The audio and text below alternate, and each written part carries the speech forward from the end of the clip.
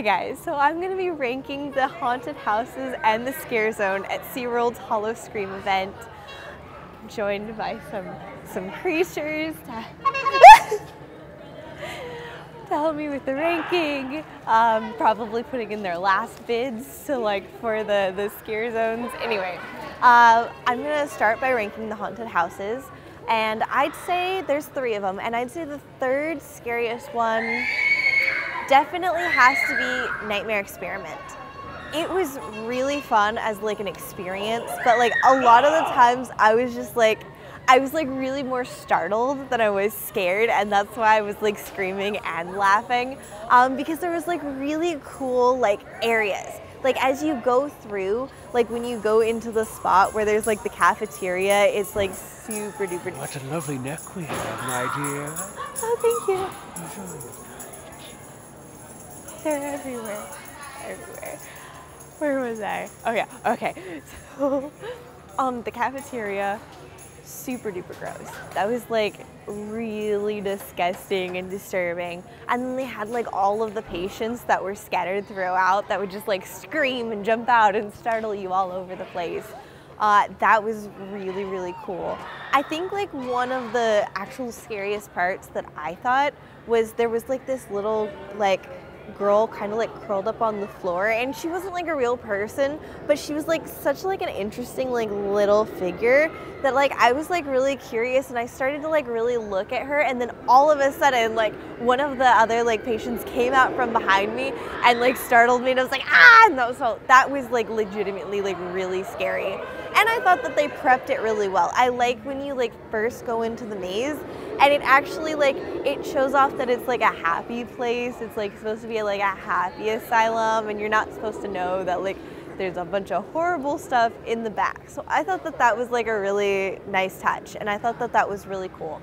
But I still think that Nightmare Experiment is my third scariest maze. My second scariest maze is actually Simon's Slaughterhouse. This was really close. I want to say that first and second were just really, really close, especially because there were the pig faces. Oh my gosh, the pig face slaughter. Oh. So the pig face slaughter creature murder guys were horrible. That was so terrifying and so scary, and legitimately had my skin crawling because they were horrible, especially the ones with the chainsaws. I hated that. But the rest of the maze, as creepy and spooky as it was mostly gross. It was just it was a slaughterhouse. There was blood everywhere and guts and creatures and creatures humans with intestines coming out. And that was just super duper icky in a creepy, spooky way. But it didn't put it at the top for me. I did the nice touch with the Simon says do this and the Simon says run, especially Simon says run was really cool. And I almost I think that that was a fun way to kind of use a child's game to make it creepier, because you guys know how I feel about small children and dolls and stuff. I think that that kind of stuff always makes things scarier. So I thought that that was a really nice touch. But the ultimate scariest haunted house at Howl-O-Scream, I feel, is Deepwater Bayou. And I might have a little bit of a bias with this, just because you guys know that the thing that gets me the most with Halloween events is eerie things. It's not always the jump scares, it's not always the gore, it's the eeriness, the spookiness, the ambiance. And I feel Deepwater Bayou had the best ambiance of all the mazes. It was very dark. There were moments that were just very quiet, and it really prepped you for the moments that they do jump out at you. And there were sections that were really mystical and ghostly, especially that section where you walk through and it looks like you're on a bridge and there's water around you. That was really eerie. And starting out with the funeral, and that was just a great, it's funerals and you know, graveyards are always scary. So that's always a great way to start a maze. And then I loved like the really cool like rooms, like the room with all the mirrors and the one with like all the chairs everywhere. I felt like that ambiance is really what put it at the top and made it the scariest for me. So what was your scariest haunted houses? Like, what did you think were the scariest? Put your rankings below. Now I'm going to move on to the scare zones, and the scare zones were fantastic. So I'm going to be ranking the 6 scare zones. I would say that the 6th scariest is probably the graveyard. I thought it was really cool. I loved that the graves were like really funny. I loved that they like had little jokes in them. And I really thought that the archway was cool and how you go through the mists and there were like the women in white and things.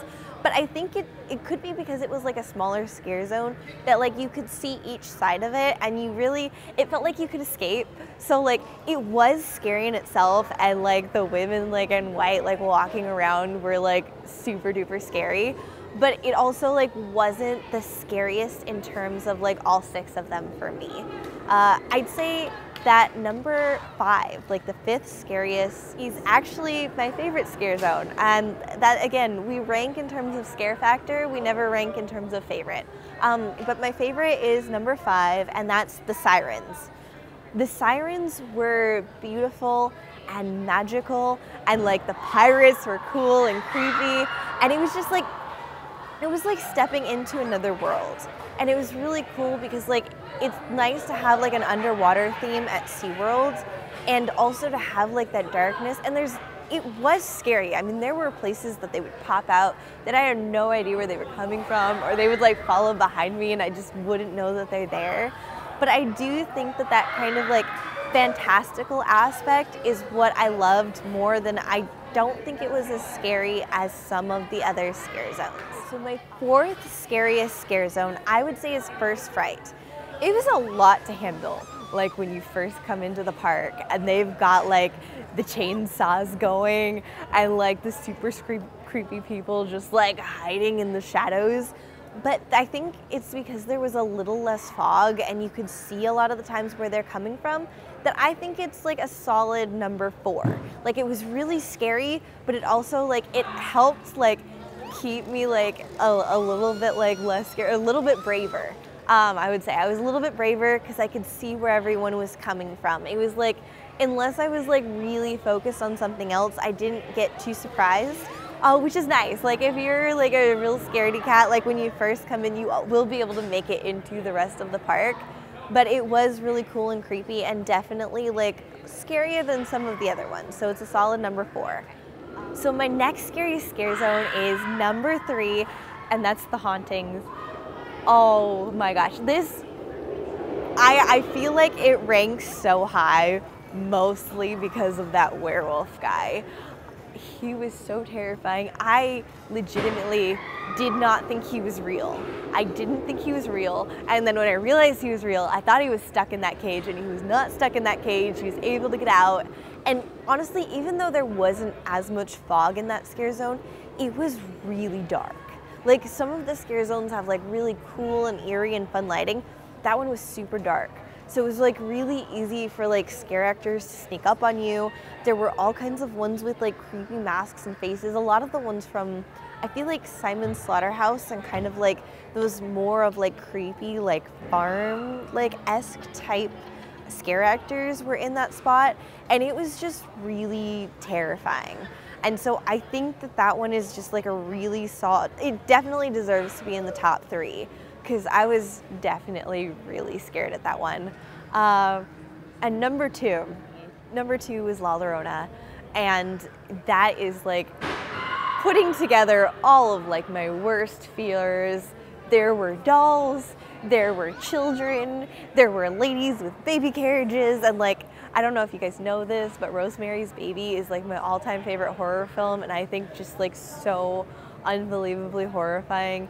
And so all of that, I mean, I know that there's like a La Llorona film as well, but like it just like, it brought me back to like Rosemary's Baby, and I just, oh my gosh, that one like really got to me. And even though they had like that beautiful like eerie moment with the like actual La Llorona like ghost, I just feel like I was also just like deeply disconcerted with all the children and the dolls, which probably makes it easy to guess what my number one scariest, ultimate scare zone was, and that is Deadly Toys.